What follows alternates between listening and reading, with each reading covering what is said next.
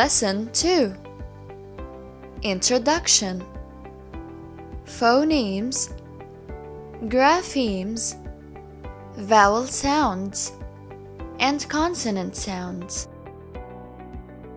In the previous lesson, we learned that there are 26 letters in the English alphabet, including 5 vowels, 21 consonants, and 2 semi-vowels. Besides the English alphabet, there is the International Phonetic Alphabet. What's the difference between them? There are 26 letters in the English alphabet, whereas there are 44 phonemes in the International Phonetic Alphabet. IPA, International Phonetic Alphabet. It includes the phonemes of the language. What's the meaning of phonemes? They are letter sounds. Besides the alphabetical letters, there are sounds of letters. What's the difference between them? Alphabetical letters are written and used to form written words, while letter sounds are spoken and used to form spoken words. Besides the phonemes, there are graphemes. What's the difference between them? Phonemes are letter sounds, but graphemes are letters or letter groups that correspond to a single sound. Phonemes are letter sounds of spoken language, but graphemes are alphabetical letters with their spelling that represent letter sounds in written language.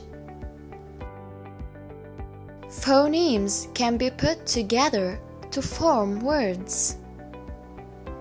A grapheme can be made up from one letter or group of letters. In English language, there are around 44 phonemes, but there are around 250 graphemes. Phonemes are divided into 2 categories: vowel sounds and consonant sounds. Vowel sounds are basic speech sounds articulated with an open vocal tract. Vowel sounds are pronounced by allowing breath to flow out of the mouth without closing any part of the mouth or the throat.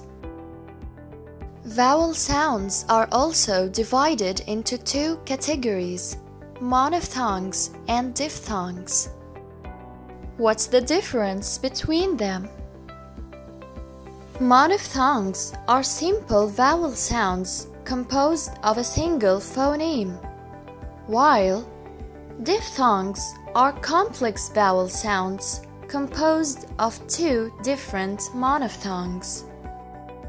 Monophthongs are divided into 2 categories: short vowel sounds and long vowel sounds. Concerning monophthongs, there are 7 short vowel sounds and 5 long vowel sounds. Besides the 12 monophthongs, there are 8 diphthongs. Diphthongs include semi-vowel sounds.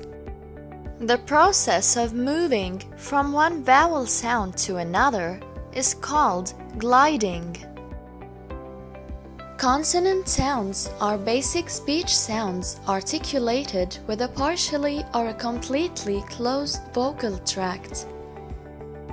Consonant sounds are pronounced by blocking the air from flowing out of the mouth with the teeth, the tongue, the lips, or the palate. There are 24 consonant sounds. In the next lessons, we will learn what vowel sounds and consonant sounds are. Thus, we will learn how to pronounce each vowel sound and each consonant sound in order to illustrate what it was mentioned in this lesson.